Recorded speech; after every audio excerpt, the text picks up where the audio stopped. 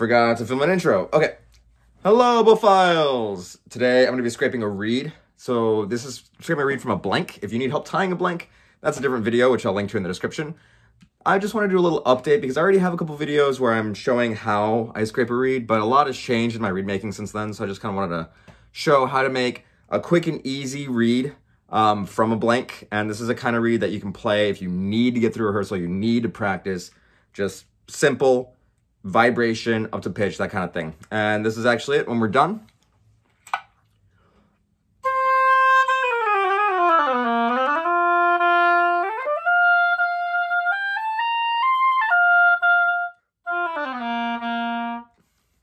You can check out lots of other free resources at oboefiles.com and sign up for the monthly newsletter. To be fair, I usually send out stuff on holidays also, so it's a little bit more than monthly, but it's still a good time. You can get read discounts and see what's going on in the oboe world, and it'd be great to see you there. Let's make a reed.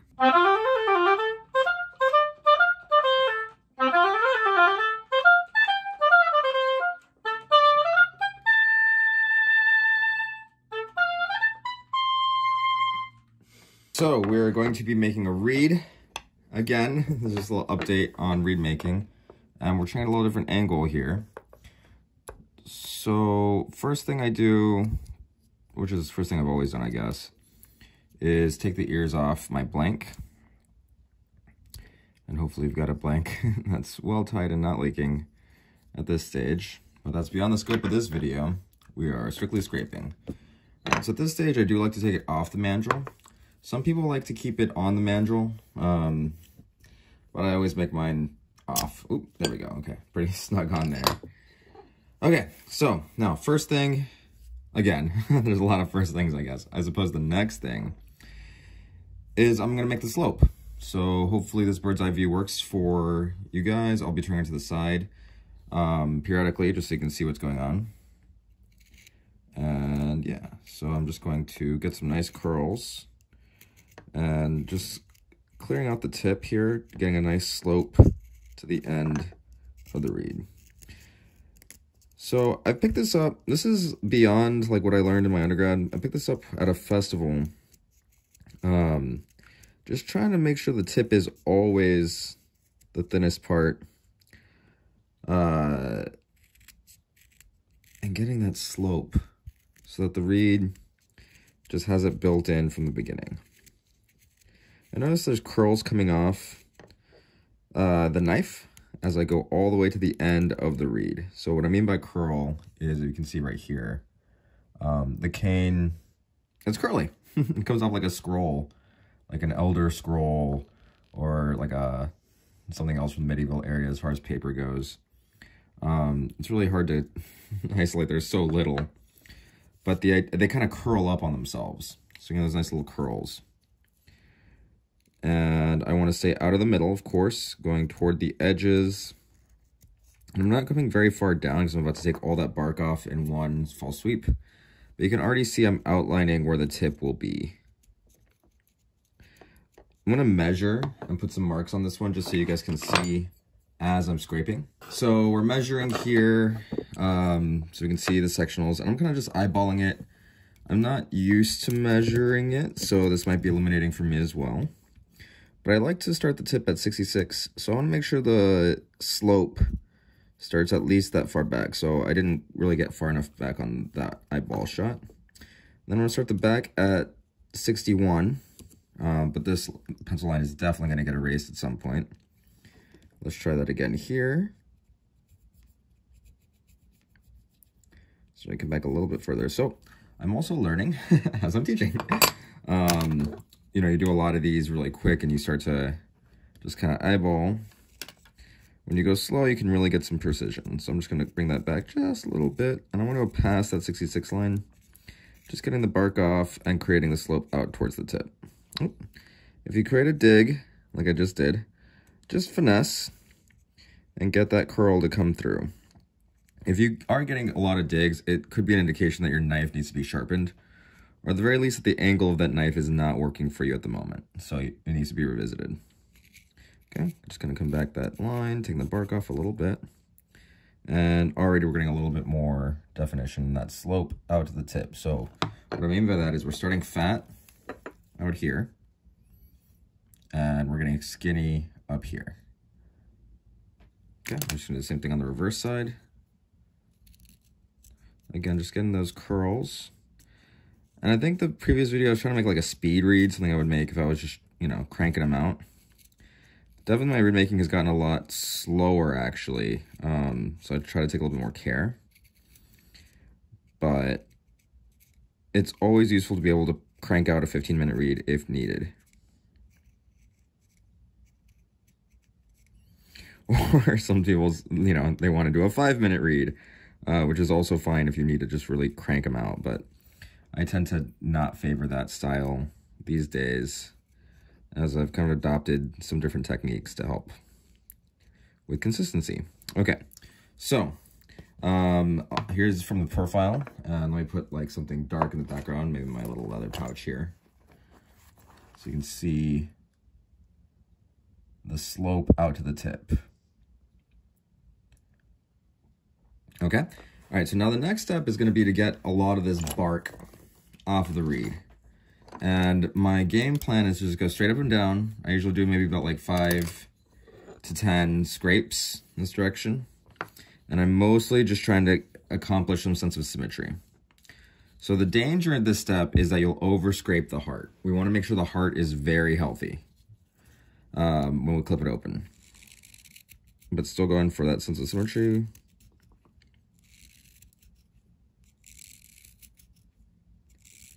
So there's about 5 on that side. I have to revisit it after I do the other side to get some symmetry, but let's try for that for now.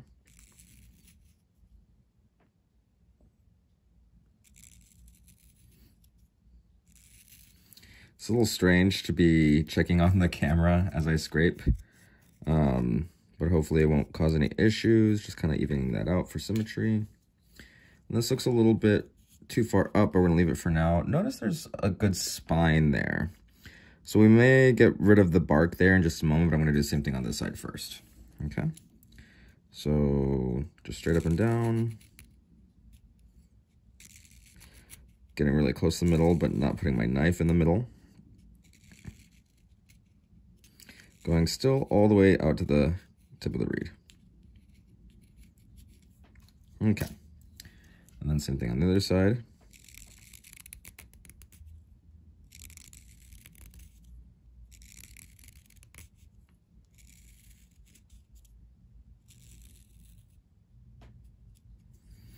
And lately I've been leaving a little bit too much in the heart and kind of dealing with it later.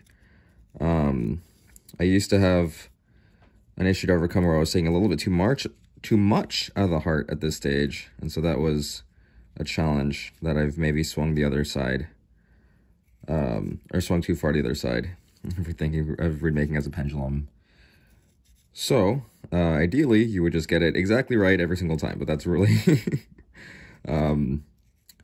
difficult to do, and some might say even unrealistic. Okay, so if you'll notice, I'm just kind of feeling with my fingers. I could feel there's a little bit of extra bark here on the spine, so I was doing a little bit too much avoiding on the spine, so I'm actually going to get really close to it and just get the bark off, maybe with one more scrape on each side. And one more there, and that already looks a lot better. And same issue on this side, so just getting really close there. And good. Okay. Hopefully that wasn't too much. Just get the tip a little bit more smoothed out here. And definitely going to reach over my knife because I just took out a piece that I did not want to take out inadvertently. Luckily it's near the tip, so we'll clip it off anyway. But I do not like things coming off that I didn't mean to. So having a sharp knife is key. Okay. Okay, so here we are at a step to clip. I'm actually gonna do this twice, so you can get it from 2 angles. Just so you can see what the clip looks like. I think the other video when I had some help with the filming, my beloved cousin was helping me film, but he is a famous actor now, so he's not really in town. So, okay, so that's one clip, just a little bit from above, and then we'll do one more from below, but just so you can hear it, I'm gonna flip the camera to my face now. Okay, so we just clipped it open, and I'm just gonna like blow against it, which is exactly what I'm looking for. So that tells me that the heart is not overly scraped out. I'm blowing, you know, slowly at first and increasing the speed, and it eases into the sound. It's not overly responsive at this stage, which is great. Okay, plenty of cane to scrape out. Okay, and you can already see there's a lot of cane curls forming here on the desk. I wonder if I can zoom in here. Ooh, nice. So you can see all of the shavings that are starting to come off. And that's really how much you want to be taking off the tip at this stage. It's quite a bit of cane that needs to come off. So let's continue here. And at this stage, I'll put the plaque, excuse me. At this stage, I'll put the plaque in. And we're gonna use my little worn out plaque because it has served me so well. Not every plaque I use this much, but this one has been really good for me. At this stage, I'm just gonna smooth out the tip. So I'm just coming from a little bit further back and just clearing out the tip. And again, just trying to get the curls that I can and scraping out toward the plaque. I'll refocus here. And zoom in a little bit. Let's see if that gives us a better view. So there's a little bit of thickness here at the very end of the tip, so that's what I'm trying to get rid of. Just starting a little further back and scraping out towards the corners of the tip, staying out of the middle, of course. The angle of the knife is super important, but when I was younger, I definitely overdid it. So just having a sense of balance and temperance as you integrate these ideas about reed making is important. You know, the most important thing is that it works and not some good boy philosophical ideal.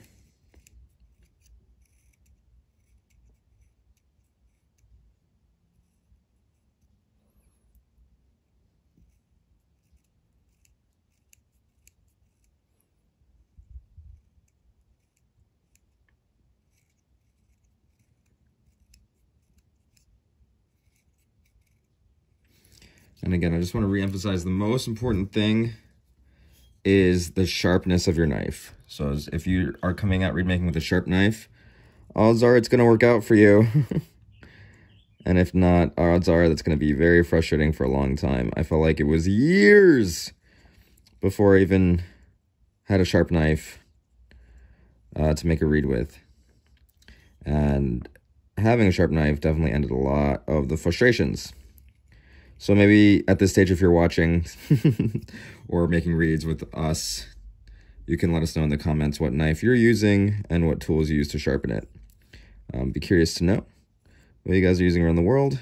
And I'm sure if you are watching this video, you are enough into oboe and reed making to be curious as well. I really think it's important to have that sense of community in reed making. Especially now that I'm teaching reed making quite a bit. So here's that chunk I took off when it was not clipped open yet. That made me sharpen my knife. So we're just going to smooth that out, and then hopefully I'll just clip past it once we keep making the reed. But that is unfortunate that the top of this reed won't have a nice close, for now anyway.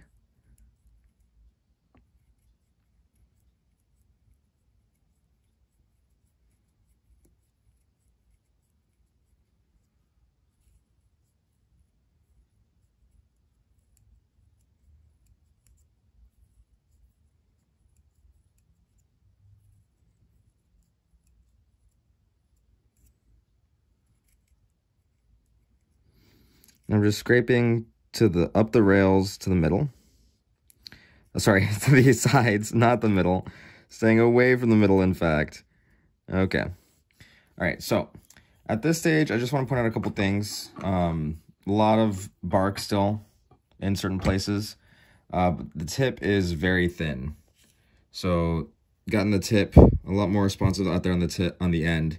And we're going to start bringing it back here in the next step. It's a little bit more scraped than I intended, but we'll see if we can make it work. The other thing that I want to draw your attention to is the reed is holding the plaque very tightly. So the sides stay fairly tight when I clip it open. Every piece of cane is going to be a little bit different. The straighter the cane, the better this is going to be. You can see a little bit of daylight, but hopefully with soaking and making more of the reed, that becomes a tighter seal. Okay, so let's try it at this point. And so here's the crow now that we scraped the tip. So it vibrates a lot like crazy. In fact, I'm pretty sure this is going to need a clip right away. I'm not even going to think about trying in the oboe yet because it's way too unfinished. It'll probably sound okay, like it'll work, but it's not worth, you know, going on the function. So let's work on it with just the crow still, and let's give it a clip. So at this stage, at the beginning especially, I'll clip pretty big bits off the tip. I'm trying to get it to a good length as soon as possible, and this blade maybe needs to be replaced. That's okay. So just to hear the crow again. Okay, a lot more manageable. I think we can make that work. Okay, so at this stage I want to remeasure so you can see what I'm thinking as far as like tip versus heart. Okay, and heart. Okay.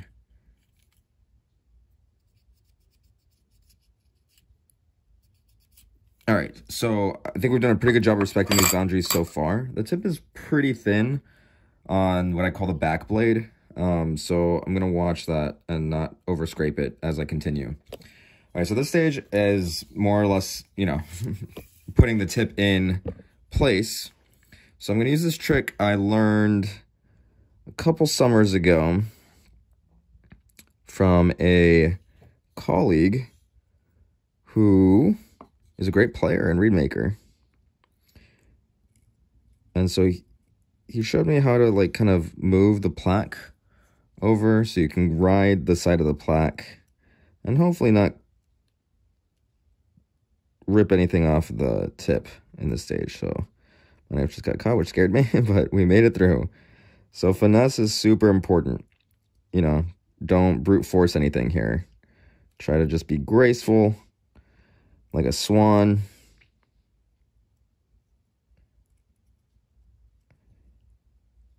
And land in the right places. So now we're getting the rail of the tip really thin. And some people do this technique for the whole tip. I have not yet discovered how to do that. So I do kind of swing out after I get the rail nice and thin to get the rest of the tip thinner. But maybe one day I'll figure that out.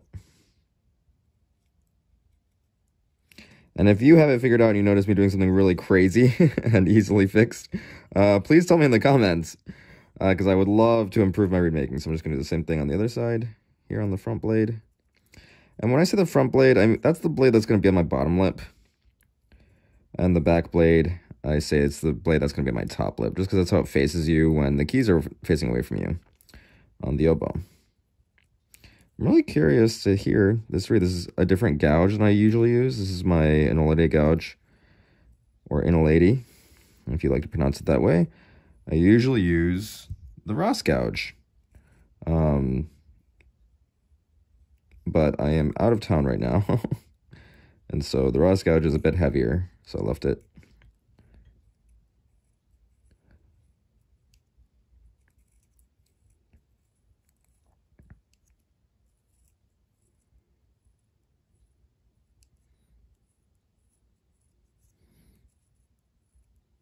Okay. So same thing. You want to be symmetrical on all four sides as you scrape. And I'm kind of favoring that side of the camera. I should really reposition here to get a little bit more friendly framing. Okay. Hope that's a little easier to see. I'm just trying to ride the rail of the plaque up the rail of the reed. And this plaque is a little bit worn, so at this angle it's hard to see. But I'm really trying to just scrape the rail and then have the tip be, you know, not easily divided visually so that you can see a more or less smooth transition through the different sections of the tip. I keep wanting to do that. Oh, I'm running out of battery here. Okay, so maybe that's easier. Oh yeah, that's much better.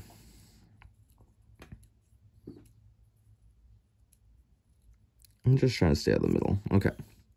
Same thing on the other side.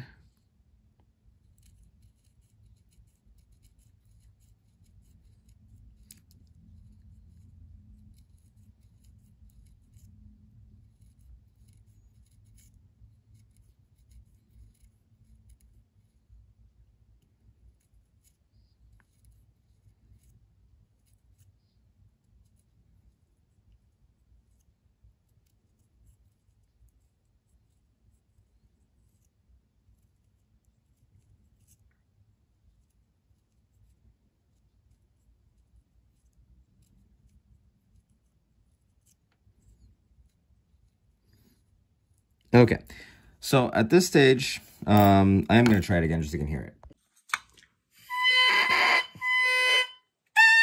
All right, so we're getting a lower and lower crow. I'm going to clip it one more time and then put in the back. Okay, so here we go. Giving it another clippy clip.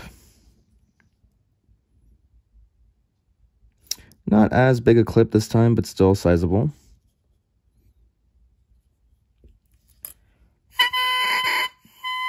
Okay, maybe one more clip. Still feeling a little low. And I've historically been pretty clip phobic, so I'm trying not to be so afraid of clipping. There we go. Okay, so we got it clipped again. I'm just trying to keep you, up to date on how this individual read is going, and I'm going to crow it again. All right, so that's a lot more up to pitch to me. And it still eases in with the air, which I'm liking that. Let's move on to the next step. I'm going to put in the channels into the back. So at all stages of reed making, it's really important that you have a sharp knife. Sometimes I feel like when people scrape on the back, or when I see students scrape on the back, they are okay doing it with a not so sharp knife. So I just want to remind my students, if you're watching, to sharpen your knives before you do something you can't take back. So I'm coming back a little bit further than the initial scrape, but I definitely want to create a curvature in the back, kind of sloping down from the cork side of the back, but then curving back up into the heart. So just long, but then like shorter scrapes to finesse it out. Staying out of the spine, for sure. Okay, so you can see that the spine is still there, I hope. I don't know if you can see that. Let me try to zoom in here. So maybe as I turn it, you can maybe see that there's some thickness there. And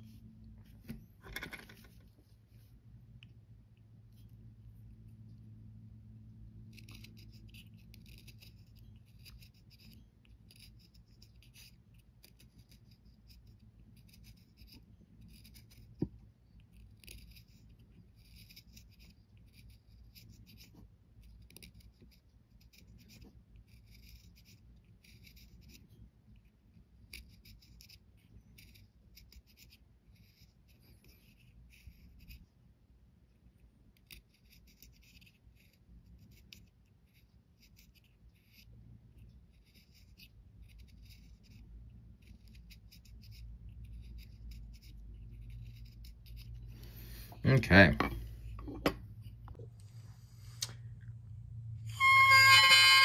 Okay, so that feels more like a reed to me. At this stage, I might try it in the oboe.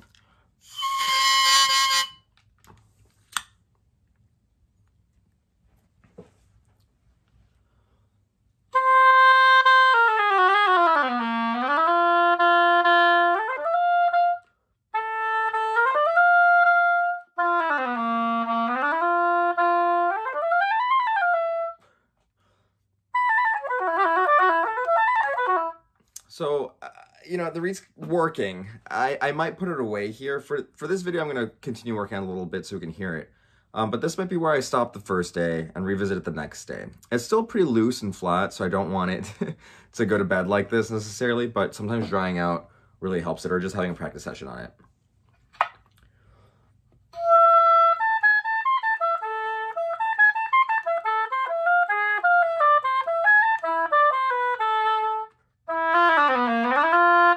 But functionally, I mean, it works on all the registers, and if you need like a reed for something and you can manufacture it for just a rehearsal or something, this will do the trick. And so I hope that helps. We'll keep working on it a little bit. I think we're gonna end it there, yeah.